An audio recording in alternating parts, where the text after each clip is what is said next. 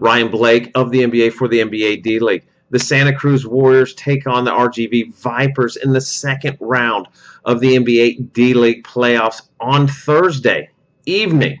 Now, they've met twice this season, splitting each contest. But let me tell you something. Wow.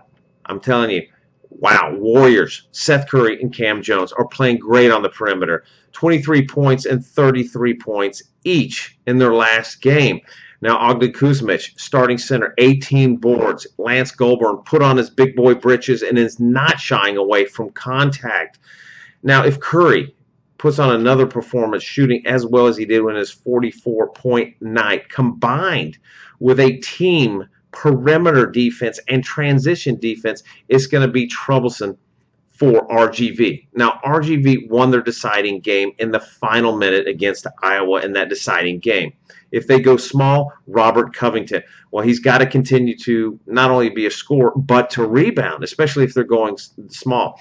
Darius Morris, oh my goodness, this guy is on fire. He's going to have a bullseye, a target on his back, because defensively, I mean, offensively, 51 points, 18 assists, a great game last game. You know, plus you're going to add other snipers like Isaiah Cannon. Troy Daniels going to be on assignment, but you're going to have that help underneath, in the post, under the boards with Tony Bishop and Dario Hunt. Now, if RGV's threes from the trees are working, it's going to be one heck of a game. So check out Thursday, NBADleague.com for all games, stats, and more.